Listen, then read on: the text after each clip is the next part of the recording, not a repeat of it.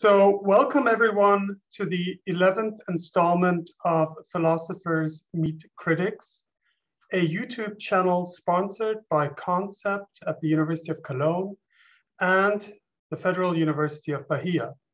In this series, we discuss recently published books that deal with issues that are epistemological, and we have the authors address questions from other philosophers. Please stay tuned for the next videos. In this installment of the series, we discuss Professor Stephanie Collins' book, Group Duties, Their Existence and the Implications for Individuals, which was recently published by Oxford University Press.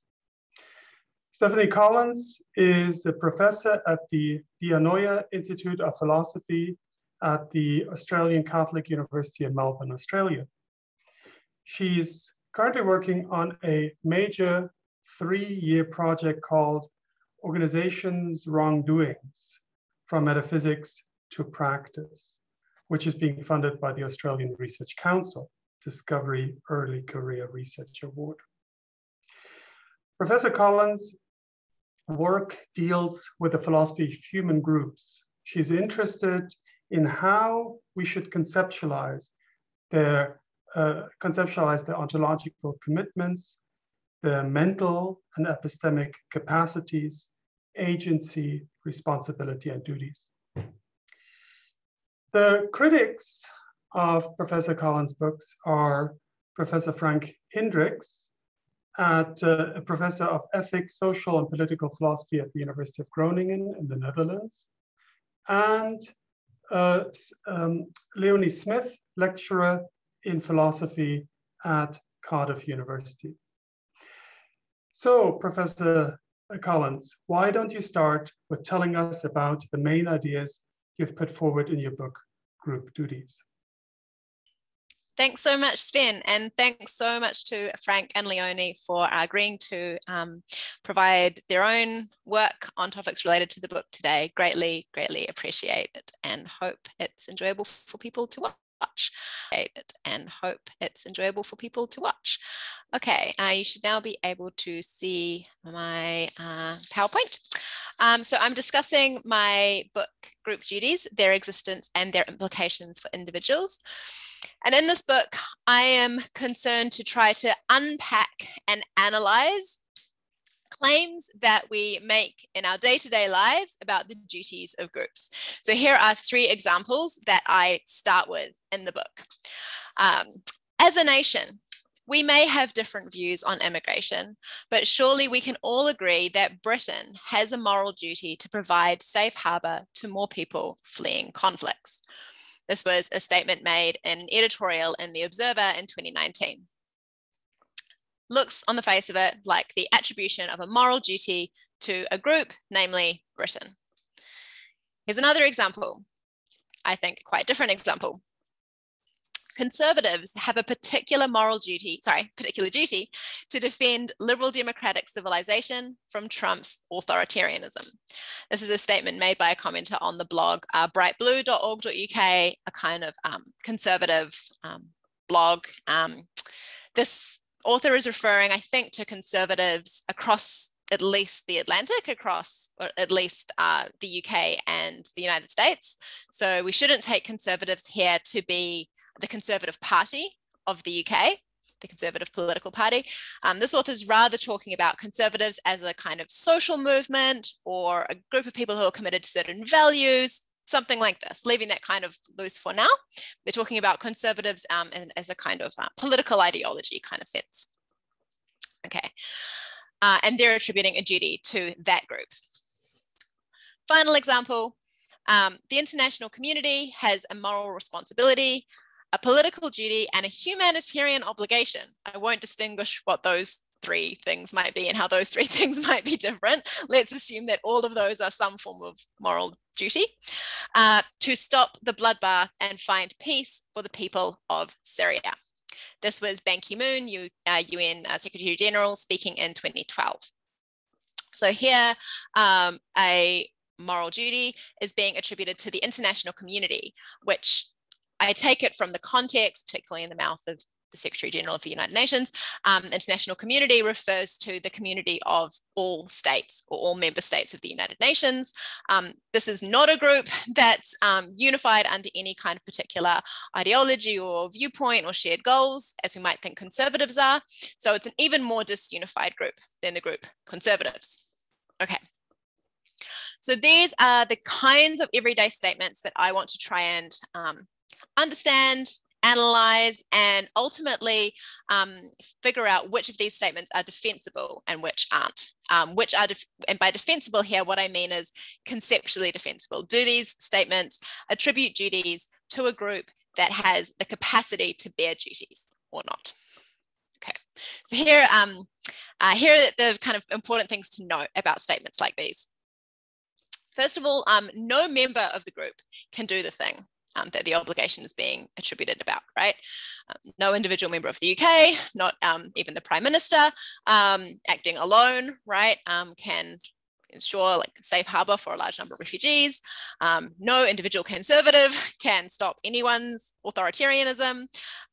No individual member of the international community, except for maybe Syria itself, but no other member of the international community can find peace for the people of Syria. So assuming that ought implies can, assuming that obligation implies ability, slightly more specific version of what implies can, but assuming that's true, something like that is true.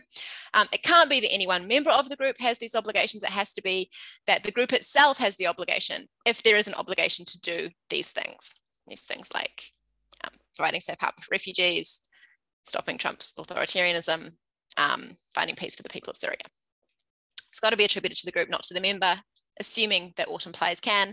And that's an assumption that I make in the book. I assume that ought implies can. Okay. Also notice that in these statements, the group is treated as a unitary entity. It's treated as one thing, and we attribute an obligation to that one thing.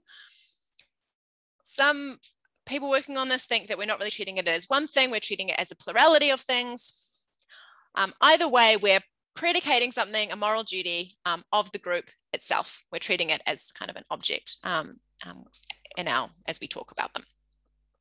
Okay, so I have two questions about these kinds of statements. There are two questions that I try to answer in the book regarding these kinds of attributions of moral duties to groups. The first is the group in question the kind of entity that can bear a moral duty?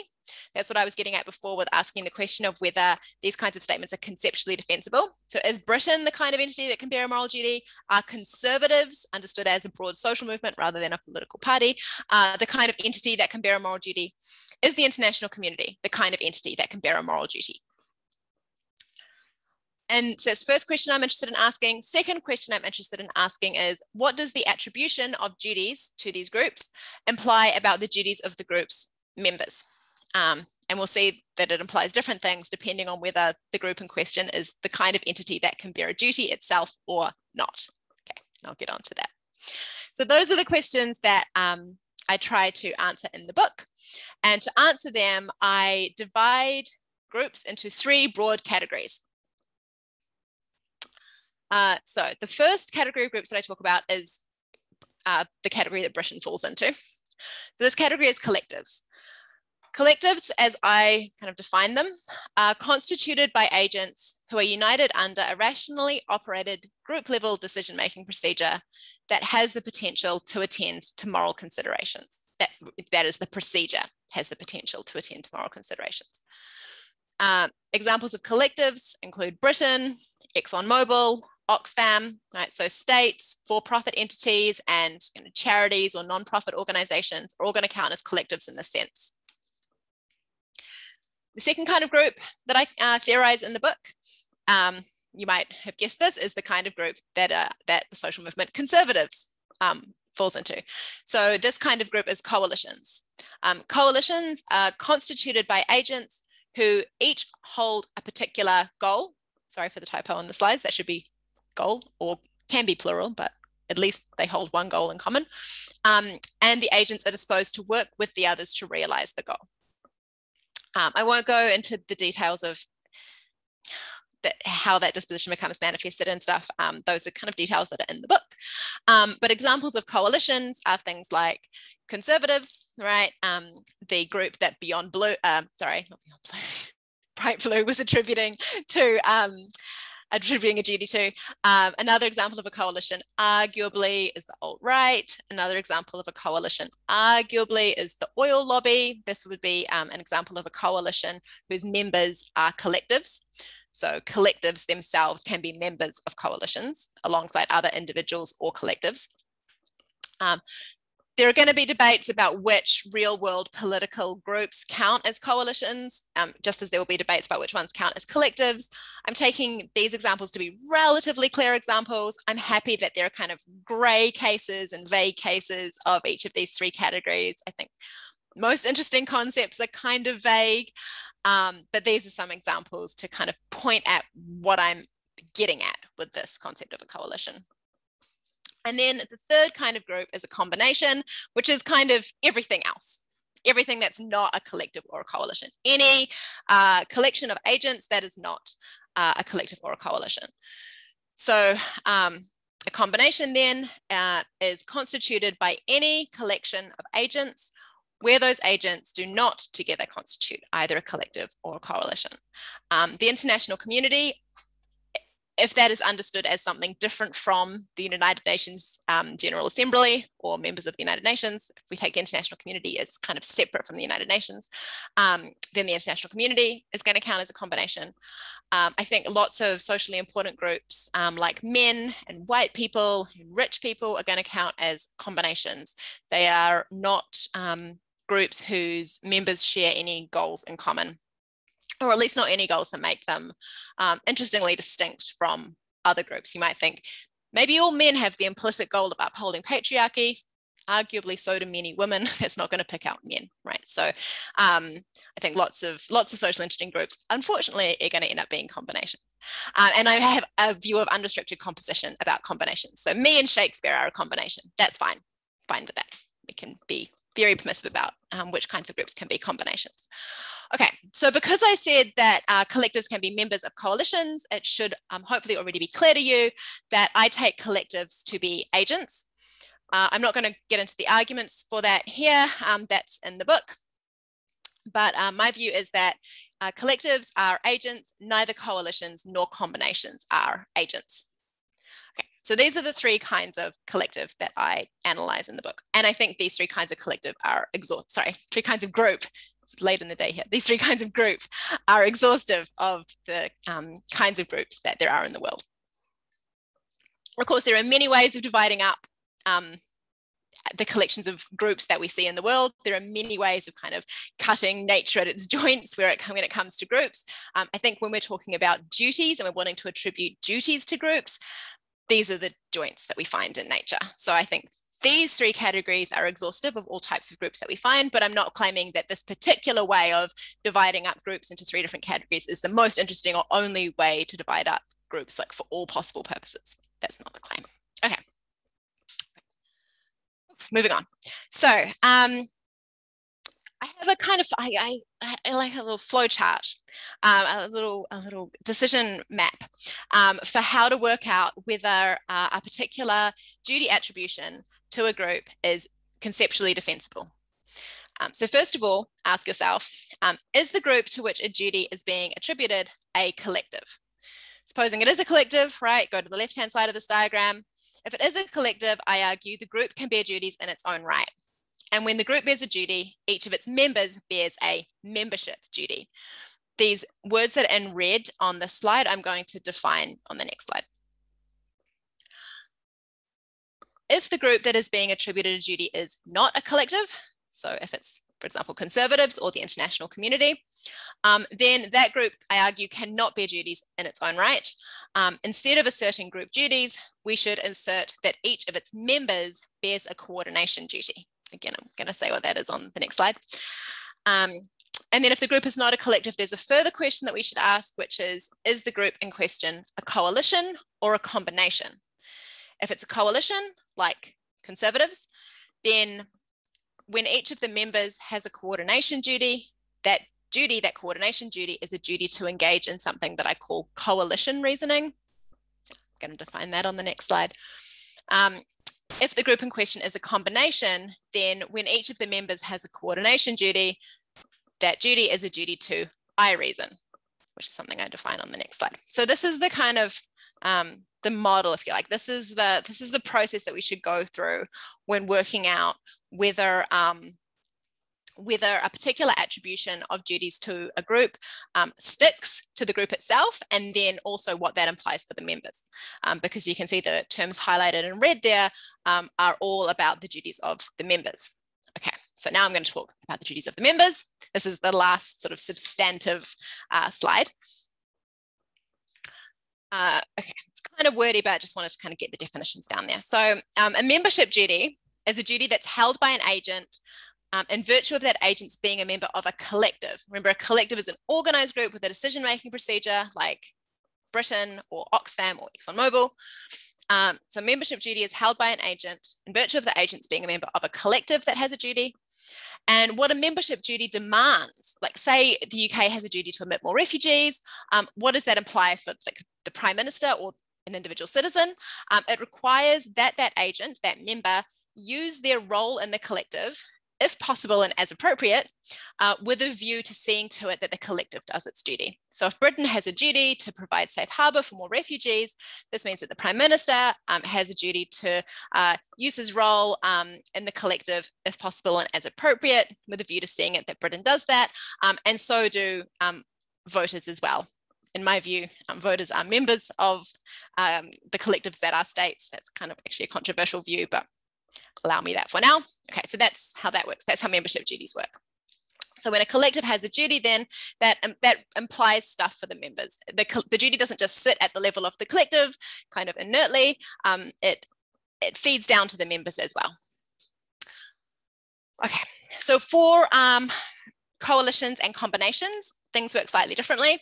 So coalitions and combinations are not groups that can bear duties in their own right.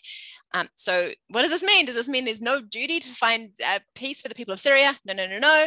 What it means is we have to kind of cut out our talk of duties that belong to like conservatives or the international community and replace that talk with talk of coordination duties that are attributed to each individual member of conservatives or the international community.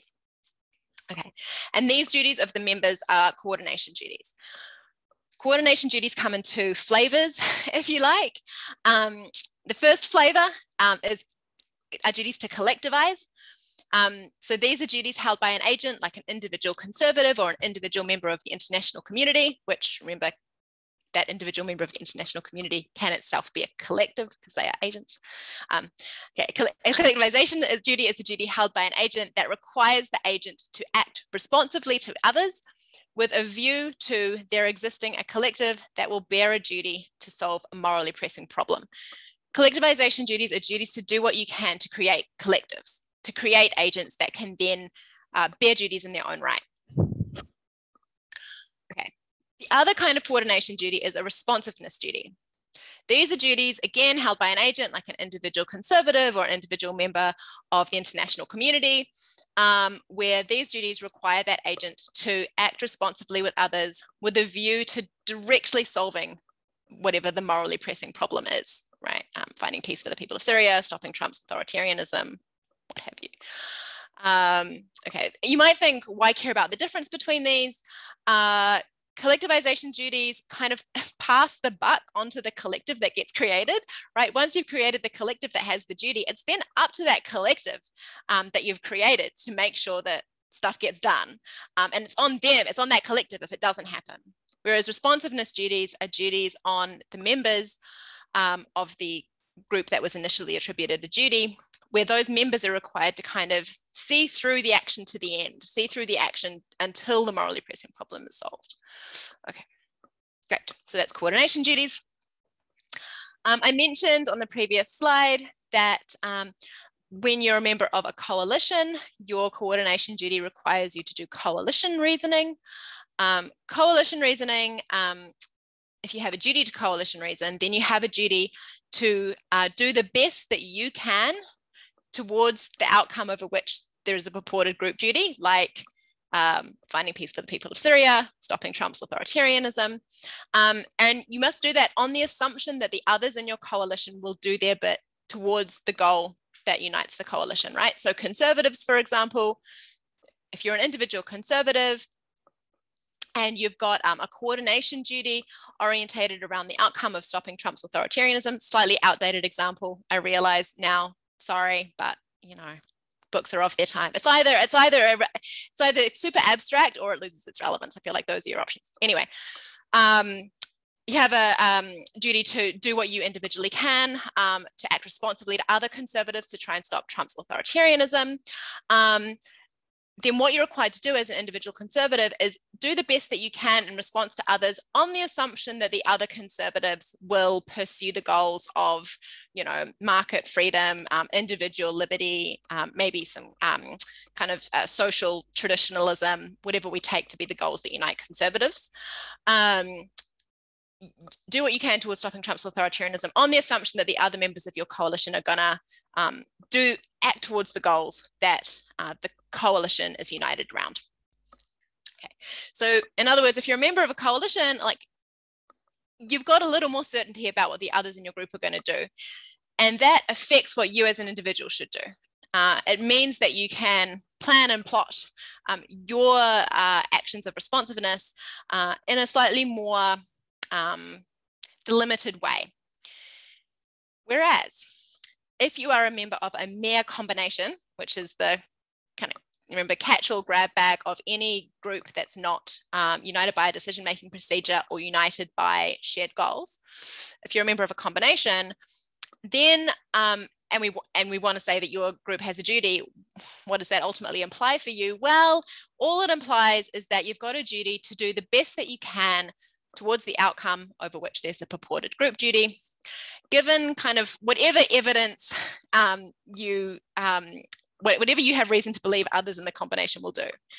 So if you're a member of the international community, right, which is a mere combination, it's not a coalition, in the international community, if we try to attribute to the international community an obligation to find peace for the people of Syria, that duty is not going to stick to the international community because it doesn't have, I argue, you can see the book for why, I argue it doesn't have the right kind of structure and agency to bear a moral duty. So it's not going to stick to the group. Instead, it's going to stick to the individual members, individual states, and including individual human as well, members of the international community. But all that those individual members of that group are going to have obligations to do is the best that they can, given whatever they happen to believe others in the group will do. So you're a bit more at sea if you're a member of a combination than if you're a member of a coalition, is the upshot there.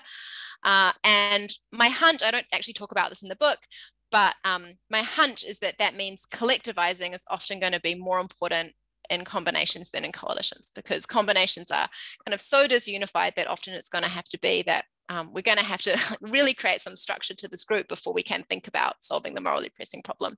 I don't actually talk about that in the book, but that's my hunch. Okay, so those are some key terms there. There's the flow chart again. I just put that there in case we have to come back to it. And little shout out for those watching this on YouTube.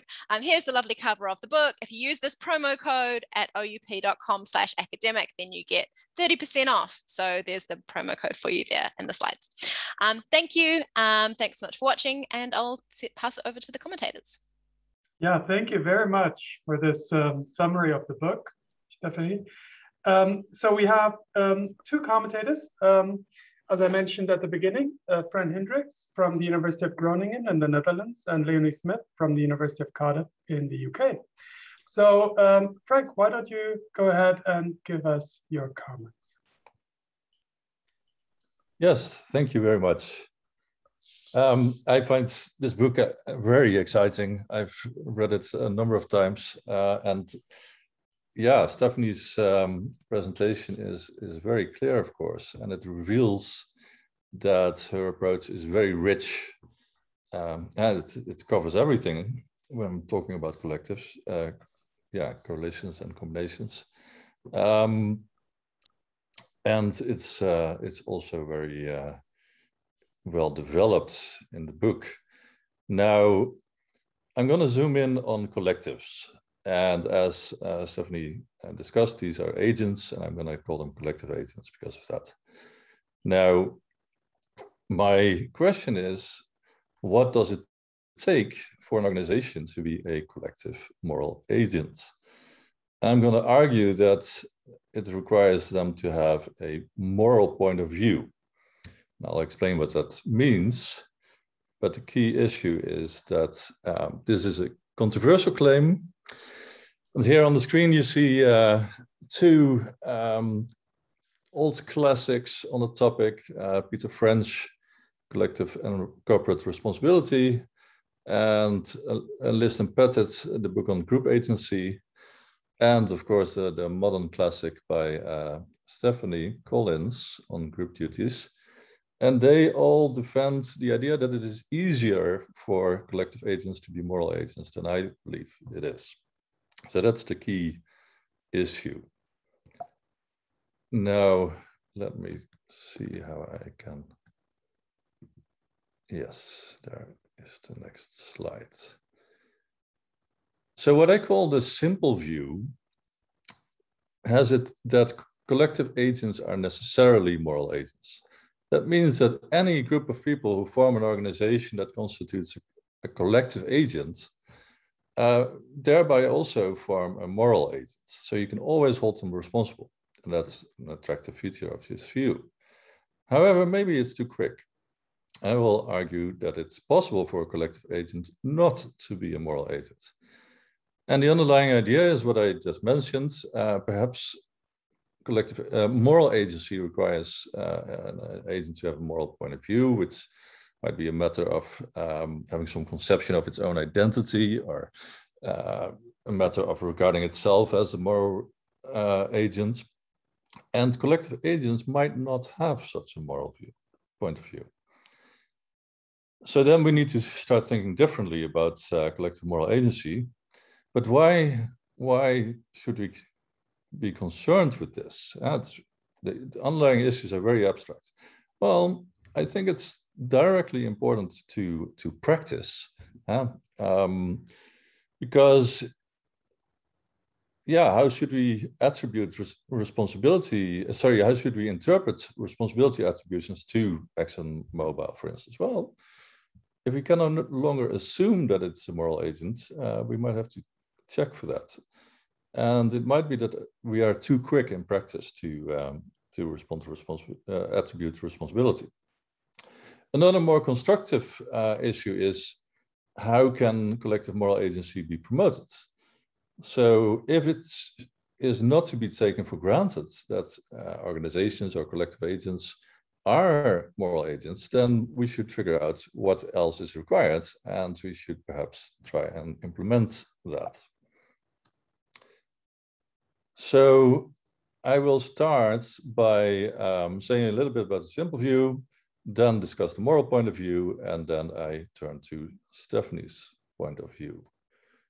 So what I already said was that according to the simple view, collective agents are necessarily moral agents.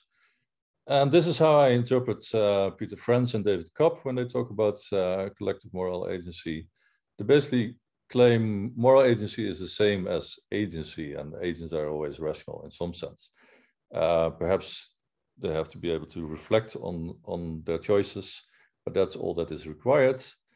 And collective agents are rational agents in this sense, and they can also reflect on the choices and their actions and decisions. So it implies that all collective agents will be moral agents. Now, List and Pettit develop a qualified version of this view. They allow for some exceptions. By default, collective agents are moral agents, but there are a couple of things you have to keep in mind. The one is, it is conceivable that you have an organization and all of its members are, for instance, psychopaths. So they are not moral agents themselves. Well, as the members of a collective agent have to keep the discussion going and contribute to these decisions, then that collective agent will not be a moral agent. So it's an exception. The other possibility is that there are certain procedures in place that bar members from introducing moral issues into the discussion. Or more formally, the procedures restrict the agenda to descriptive propositions. So you can only talk about facts and not about norms or values. In that case, the collective agent is not a moral agent either. So basically the idea is, the simple view says any collective agent is a moral agent. The qualified simple view allows for a couple of exceptions, but these are rather far-fetched. So by default, we can assume that collective agents are moral agents. Now, I've been mentioning this idea that moral agency requires a moral point of view. Well, what does that mean? Well, to explain that, I consider the two dominant approaches to moral agency in contemporary philosophy. And the first is what is sometimes called the deep self approach. So a moral agent must have a deep self. Now, I find this more attractive to talk about a moral identity. So you need to have certain commitments. There's a version defended by Harry Frankfurt who argues, well, a moral agent has certain values, and that is a matter of having certain priorities about the desires on which this agent acts. So you might want to act on your desires to do to volunteer for certain things, for charities, and you might want to not act on your craving for smoking or something. And the first establishes that charities are something that you regard as valuable. That's part of your identity. And the second is something you kind of set aside, even though you might engage in it. Now, the smoking example is relevant because Frankfurt's main examples are the willing addict and the unwilling addict. So the question is someone responsible for taking drugs? And he argues, well, if you take drugs because you cannot resist the urge to do so, then yeah, you're excused because this is something so powerful that you cannot fight it. And then we cannot hold you responsible. However, if you are a willing addict, if you kind of chose to start taking drugs, and if you already expected that you would enjoy it and that you would want to live that kind of life, perhaps you are a reasonably functioning addict, then it is part of your identity. You want to give priority to your urges in this respect. And then, of course, we will hold you responsible. We might blame you for taking drugs and all the effects that it has. Now, Frankfurt argues that these examples should feed into our conception of moral agency.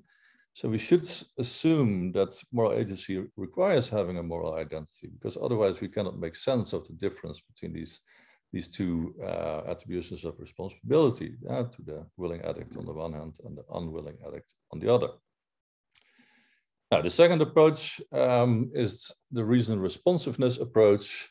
It was proposed by Fischer and Ravisa. And they are most known for the claim that a moral agent has to be responsive to moral reasons. And yeah, basically everybody, well, lots of people agree with that nowadays. But there is also a part of their view where they insist that a moral agent has a moral self-conception. And their example is that of the malevolent hypnotist. So here the idea is that you are hypnotized by someone and then you do certain things and you basically carry out the evil intentions of the hypnotist. Now, it seems we will again excuse you because this is not you who is doing it, but the hypnotist in a sense. And Fischer and Ravisa then argue, well, you have not taken responsibility for the actions you perform under hypnosis. So conversely, we have to conceive of a moral agent as someone who does conceive of his ordinary ways of thinking and deliberating and making decisions and performing actions as something that he or she or they take responsibility for. And they see themselves as a suitable target for praise and blame. So again, this has to be part of a conception of moral agency in order to be able to accommodate an example such as that of the malevolent hypnotist. Now, suppose this is correct. what does it imply for collective moral agency? Well, the thing to note is that a collective agent need not have a moral point of view. It might lack a moral identity. It never came around to forming higher order desires, for instance, or adopting values. And it might also lack a moral self-conception. It might not see itself as a responsible agent. Now, let's turn to Stephanie Collins' view. And remember, the overall question is, what does it take to be a collective moral agent? I've just argued, well, you need to have a moral, the organization needs to have a moral point of view, but this runs counter the simple view. Now, it seems that Stephanie supports the simple view. She claims that all collectives are moral agents, and all collectives can attend to moral considerations, which is the key feature, perhaps the only feature of collective moral agency. And she makes a further comment: a group that cannot attend to moral considerations would not be a moral agent, but it would also not be a collective, not a collective agent. So I've been reading the book and wondering whether Stephanie supports the qualified simple view or the simple view. And she does mention the two qualifications I mentioned earlier. So she does require that a collective moral agent has moral members, and that it has procedures that allow it to consider moral issues, or that it at least is a not too remote possibility. However, if these features are lacking, then the group is not even a collective agent. So even though she makes these qualifications, there are not exceptions to the claim that all collective agents are moral agents, because when one of these qualifications is actual, then the group is not even a collective agent. So this makes me think that Collins supports a simple view. Now, she herself characterizes her view as permissive. It doesn't take much for collective agents to be a moral agent. I have defended a richer, more demanding conception of collective moral agency, which requires a moral identity. And Stephanie notes that I just set the bar too high. Now, actually, she might be right about this, but I'm still gonna return the favor and suggest that both of our views might be wrong, actually, because Collins' account might be too permissive at the end of the day. So my questions to Stephanie all surround around this issue. Is your account, Steph, is it too permissive after all? And the question is motivated by these examples of the willing addict and the malevolent hypnotist. And I just wonder whether you, first of all, believe that an account of collective moral agency should accommodate cases like this. And the second is, of course, how you might want to do that, if you agree with that. So yeah, it's my pleasure to comment on Steph, and I'm looking forward to her reply. Yeah. Thank you very much, Frank, for these comments. Stephanie, do you want to respond right away?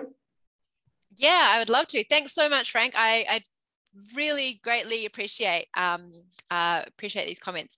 Excellent, and I really enjoy your account of collective moral agency as well. I think it's very rich, and there's a lot to think about and a lot to keep talking about. I'll address the things that you said about my account. I found all the setup actually very helpful as well, but I'll address the things that you said about my account. So there's a reason why I call them collectives rather than collective agents, and that's because I want to allow that there are groups that are agents that aren't collectives. So it's very important that the typology that I construct in the book between collectives, coalitions, and combinations is the typology that I think is important for considering the duty-bearing capacities of groups. And so when we're thinking about, say, a group that is entirely composed of psychopaths, like a group that has decision-making procedures, that is kind of an agent in that sense, but that's made entirely of psychopaths, or whose procedures restrict the agenda to merely descriptive propositions, say, to take the kind of list and Pettit style stuff. When we're considering that kind of group, for the purposes of attributing duties to that group, I think that that group should be treated as if it were a coalition or a combination, as in we shouldn't attribute duties to that group. We should rather attribute coordination duties to the members of that group. And we should do that precisely because that group lacks the capacity on either the Frankfurt sense or the Fisher and Ribisi sense, lacks the capacity for moral agency. So in collective analogues of the unwilling addict or the person who's under the powers of a malevolent hypnotist, if we imagine that a collective could be in these situations, I would say that kind of group is an agent. It's not a collective by my definition, because by my definition, a collective is a group whose decision-making procedures can attend to moral considerations. And we're assuming that these kinds of addicted or hypnotized groups can attend to moral considerations. So it's not going to count as a collective on my view. It's going to be an agent, but it's going to count as a coalition or a combination, which I know sounds strange, but the reason I want to say that is because instead of attributing duties to that group, we should attribute coordination duties to its members. And I think, but it's a good, I think it's definitely true that the book is written as if all group agents are collectives, all groups that are agents are collectives, but I actually don't think that's true. And in fact, if they're engaging with your work and thinking more about these issues in the 2 years since the book was published, that I've come to lean more and more on this quirk of my definition of collectives and the kind of resulting fact that there can be groups that are agents that are not collectives, and come to lean more and more on the fact that, yeah, when I'm defining collectives, I'm talking about the groups that are able to bear duties, the groups that are moral agents, but those aren't the only groups that are agents. And so, yeah, I'm with you. A hypnotized group or an unwilling addict group is maybe an agent for some purposes, but it's not an agent for the purposes of attributing duties to it. And my account agrees with that, although I agree that it's slightly well, you didn't quite say this, but it is slightly strange to think of such groups as being mere coalitions or combinations. But that's kind of the result of the view.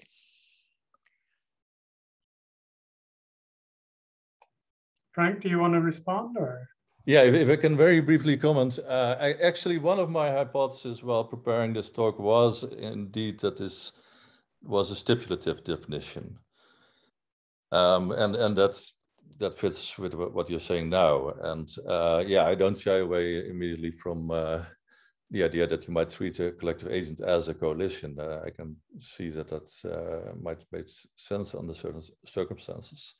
The remaining worry I have is that if you handle the kind of cases that I've discussed by saying, well, these are not collective moral agents, you gloss over the distinction between exemptions and excuses. So in some cases, that's the point. So you might say a psychopath is exempt because it's not a moral agent. But the examples are about conditions under which a moral agent is excused due to special circumstances. So it seems you still need to complicate the account of moral agency because of them. So that's a further kind of issue that I would press if you had time. Thank you. That's helpful. And I haven't thought about that distinction. Another important thing about the book is it's only about forward-looking, it's only about duties. It's not about backward-looking attributions of responsibility and the sense of blame and so on. And I actually think, I increasingly think that these two phenomena are very different. So I think we can blame lots of groups that can't have duties, controversial. I haven't argued for that anywhere yet, but it remains something that I think. So anyway, that exemptions and excuses might fall a bit more under the backward-looking responsibility side of things. But insofar as they are forward-looking, so we want to say you have a duty, but in a kind of, it's a future-directed, it's an obligation that you have, but we say you have this duty, but you're somehow exempt because of your current capacities, versus being excused. Yeah, I haven't got a good theory of that distinction, and it might be that I can't capture it, but I suppose the book really is concerned with when can we attribute a duty to this thing? And I would have thought the question of whether we can attribute a duty to it gets the same answer regardless of whether it's exempt or whether it's excused. Like, maybe that's not true, but and I should you can have the last word. Go on, Frank. You're mistaken. No, yeah, these are very difficult issues, but I would think that that when you're excused, indeed you won't have an obligation. But the further question is, does what it means to be a moral agent, does that have to accommodate certain complexities, like having a moral point of view, in order to explain that? But it sounds like we are on our way to a very exciting discussion about these things. Thank you. Wonderful. Our next critic or commentator is Leonie Smith from the University of Cardiff. Leonie, why don't you give us your comments? Thank you. Thank you. Yes, so I'll share my screen now, if you can all see that. Yeah. So yeah, so I really like Steph's book as well. I guess it would be odd if I didn't, but I find it a really helpful way to think about groups and to make these distinctions between different types of groups and the kinds of duties that attach to them. Particularly because some of the things that I've been worried about for quite a while are about individual duties when we talk about groups, and this really sort of gives you this categorization. And so in my comments, I've gone off on a bit of a tangent as usual, but I really wanted to focus on certain types of groups that I don't see talked about as much in the literature. Well, certainly not talked about as collectives or even potential collectives anyway. If we do talk about them, tend to be thought of in a certain way. So I've called it Thoughts About Twitter Users, prompted by Stephanie Collins' group duties. But it's kind of actually thoughts about users generally. So I explain that as I sort of get going. So to start with, I was going to explain Stephanie Collins' tripartite distinction, but as always, that was made very clear in the talk that we just heard in the first place. But just to sum it up, my understanding of it, you have collectives. So this is the kind of thing we think of as a full group quite often. So they have a group level decision-making procedure, and that procedure has the potential to attend to moral considerations. So that's how Steph categorizes these things. You've got the coalitions. So here, each individual has the same goal as every other individual within the coalition, at least one goal anyway, and the agents there are disposed to work together to achieve that goal. It might be a moral goal, it might not be a moral goal, it could be any kind of goal. And then you've got just combinations, which a very permissive account on Collins's account, but any collection of agents that don't constitute a collective or a coalition. So that's the three kind of parts that we're talking about. And then when it comes to the individual member duties, or the individual agential duties, I better say, there are distinctions between them, which again, Steph's kind of gone through in her talk. So for the collectives, if a collective has a duty to see to it that X, then each member, because they're a member, has a duty to use their role, if possible and as appropriate, with a view to seeing it to it the next. So this is the idea that it's not about being defining your role, but it's about using your role to try and achieve whatever the duty that the collective has, if you're a member of a collective. So that's how this falls onto the individual agents. Within a coalition, it's a different situation. It's not the case that these duties are going to derive down in this kind of way. Instead, members should at least presume that others will do what they individually can to further whatever that shared objective is that they have as a coalition. And they should assume that individuals will be doing that. And then they should perform coordination duties accordingly in the two ways that Steph mentioned earlier. So by acting responsively to the members, with a view to remedying the situation or something, or by taking individual responsive steps to try and create a collective that could bear and perform the duty to do something about the situation. And then finally, in the combinations, they've got the same coordination duties, but they don't have the right to presume that others will do what they individually can to further the same objectives as them. So these duties are going to be limited necessarily by what each individual believes about the other's likely actions. So that's my repeating of what Stephanie Collins said, but it's kind of important to where I'm going with it, that there are these really important differences in the level of duties that individuals might have and where they come from, depending on what kind of group you've got there. And so, as I sort of said at the beginning, my interest is in a particular kind of group, because the literature on individual duties does cover a huge range actually of known collectives. So we talk about voluntary groups, book reading groups, clubs, groups in organizations like the Committee to Do X, corporations themselves, states, and so on. But what I don't tend to see happening, and I think it's because the number of assumptions are being pre-made actually about this kind of group, discussions about whether or not service users as groups are always just combinations. So whether or not users of services could be something more. So my key question is effectively, are groups of users of services always only combinations? So I'm really keen to hear what Steph has to say about this, with potential just eye-reasoning coordination duties and so on. Or are some groups of users actually coalitions, or even whether we think it's proto or not, collectives, and I'll say more about that in a minute, with already existing coalition reasoning coordination duties, or even stronger membership duties deriving from being part of an actual collective. And I've put in brackets and rights. I'm not going to talk about rights today, but that's because we're talking about duties, but that's something that I'm pretty concerned with when it comes to talking about duties. And so the case I'm going to look at from the headline, this isn't a surprise, is Twitter and really any other similar social media collective. Twitter's probably the easiest to think about, but we might also think about Facebook, but also TikTok and potentially certain others as well. So why am I asking about Twitter? Well, apart from the fact that I'm at the moment quite interested in media and social media and things like that, really it's kind of a new source of these kind of global collective harms that could be happening. So pre-social media, only powerful individuals could really cause real harm while exercising their epistemic freedom. Now, not on a one-on-one basis, but in terms of like affecting a huge population in some way, you could only do that if you had a platform.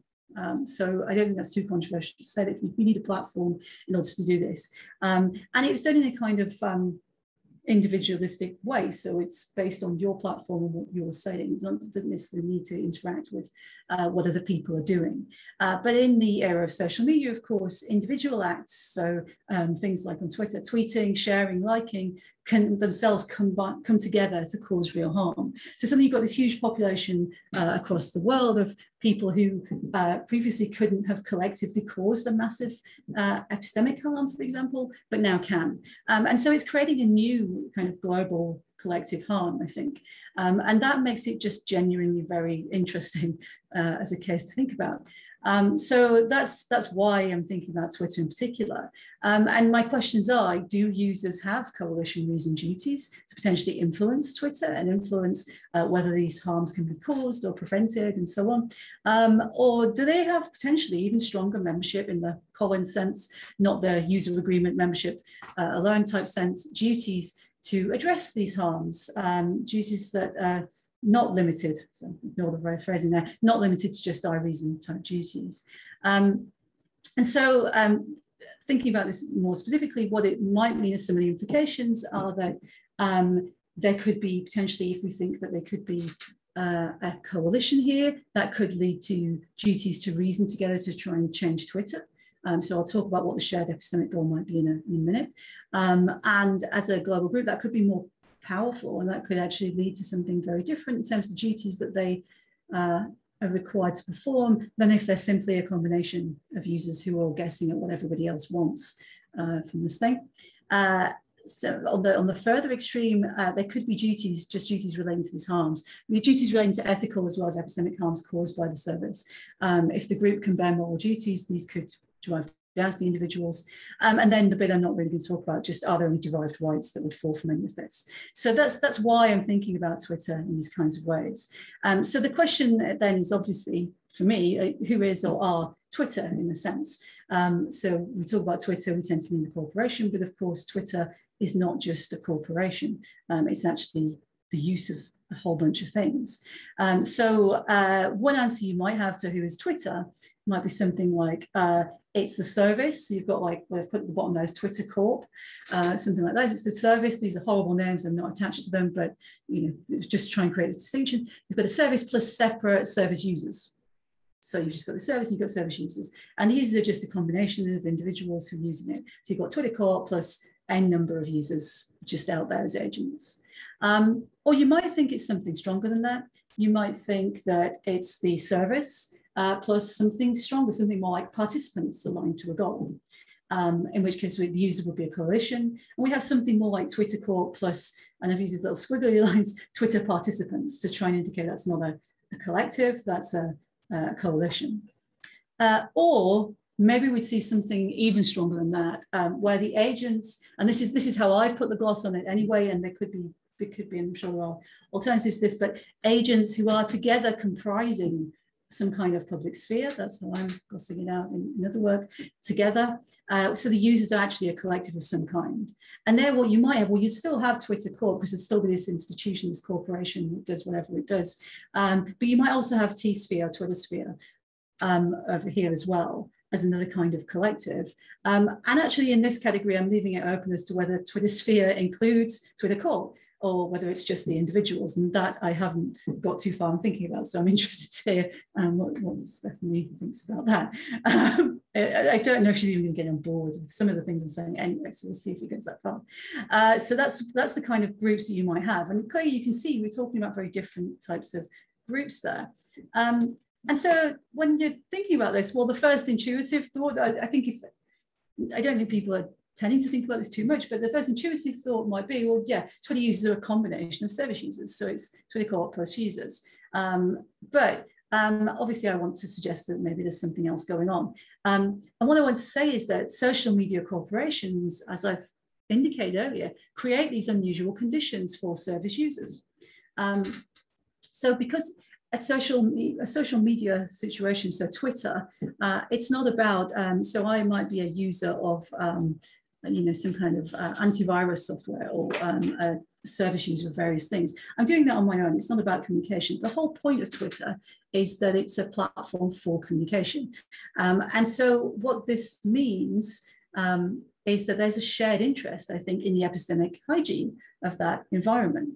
It literally just becomes unusable if it's utterly polluted by some of the epistemic harms at the very least.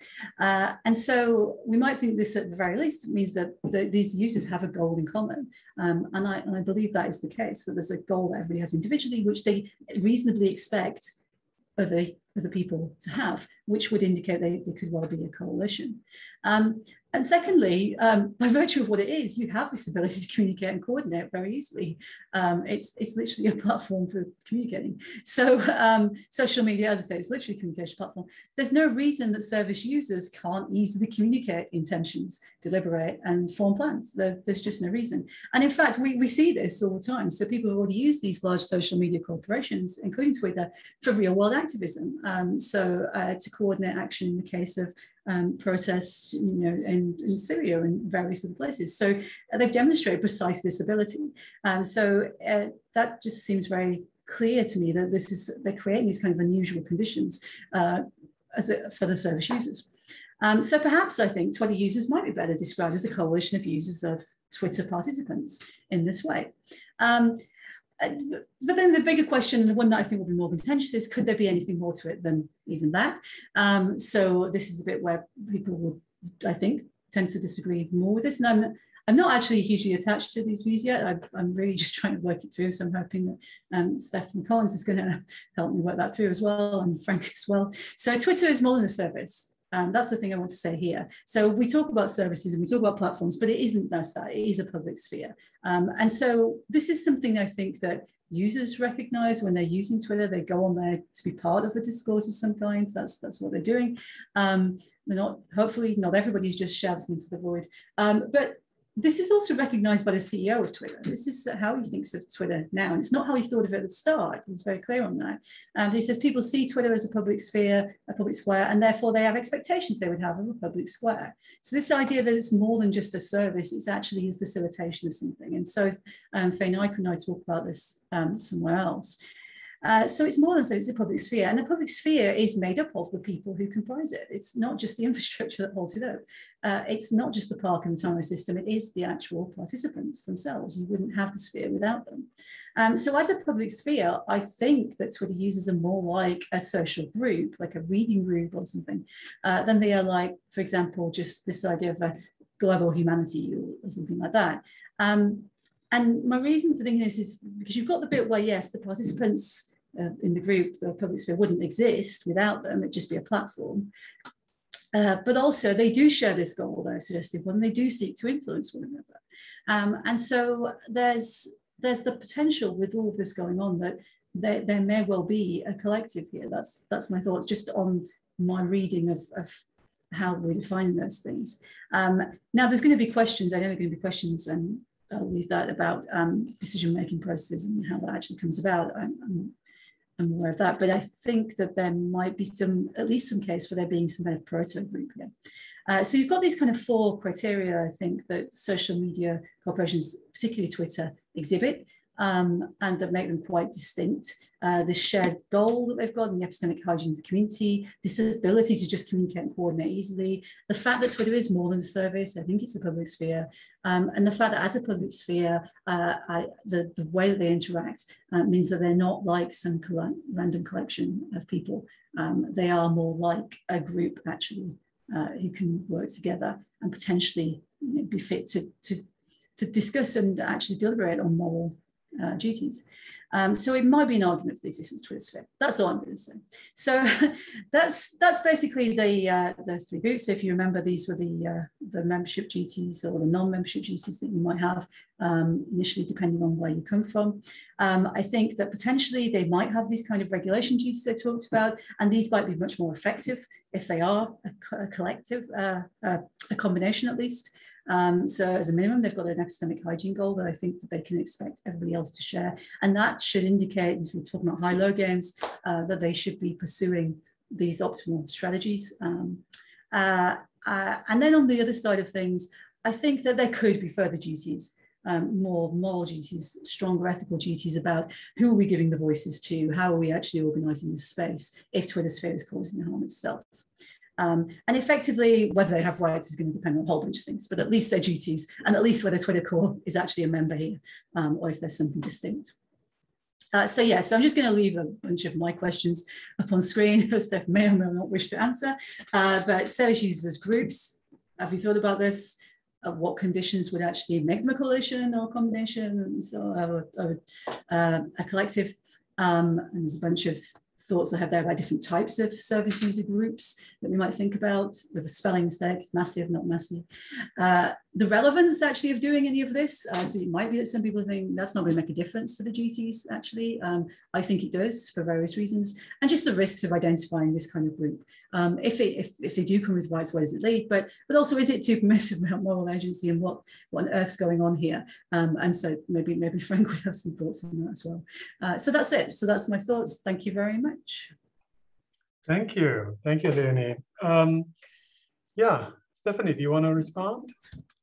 Yeah, I would love to, although I'm going to try and keep it short, because I would also love to hear what Frank thinks, because Frank accused me of being too permissive about moral agency, and now Leonie's taking us several steps further. So I'm keen to hear Frank's thoughts on this proposal. Yeah, it's really interesting. And no, I have not thought about users of social media as falling under any of my categories, really. And I definitely would have my knee-jerk reaction would have been to fall into this like standard view that you described of thinking that users of social media are mere combinations.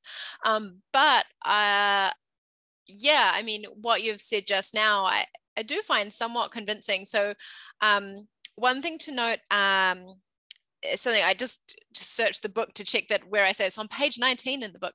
I note that sometimes the goals that are shared by the members of a coalition can be shared kind of implicitly or unconsciously or tacitly. So I give the example of like everyone in the cafe shares the goal of a bomb not going off in the cafe right now.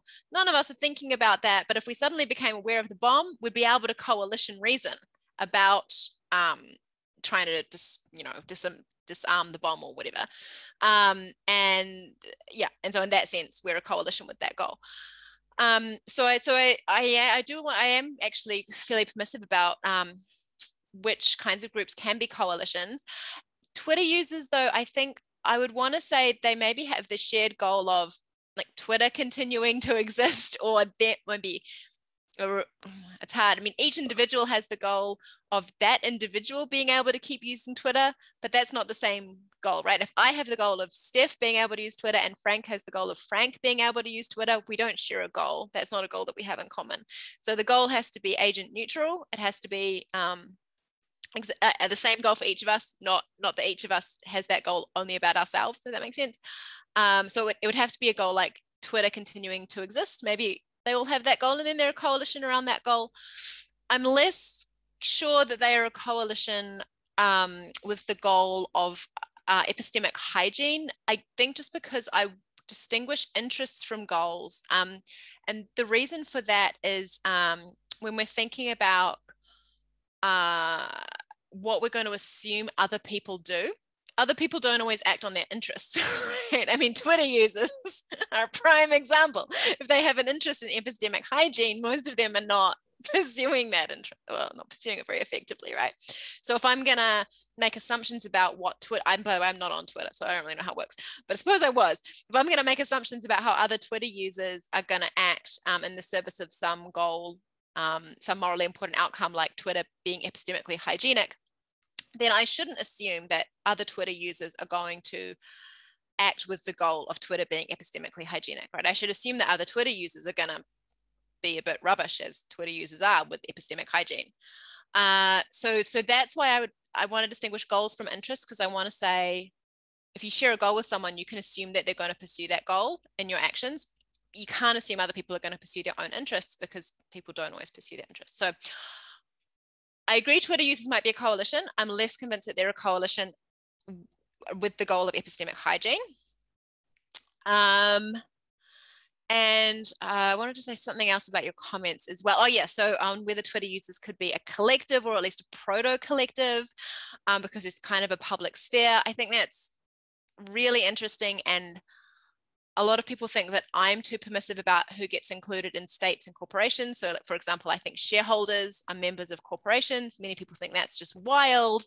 I think ordinary voters, Frank doesn't, but people do. I think that ordinary voters are members of democracy. Some people think that's wild. So in general, my disposition is to be kind of be on board with this possibility that users could be members of the collective that they use. My worry with Twitter is whether there is, in fact, an existing decision-making procedure. I agree there's the possibility of a decision-making procedure coming about, but I mean, there are millions of Twitter users, right? It's not like they use majority rule or deliberation, like giving and receiving reasons for one another to make decisions, or there's no existing procedure. If we put to Twitter users some proposition P, they would have, I don't think they have a procedure for coming to a group attitude towards P.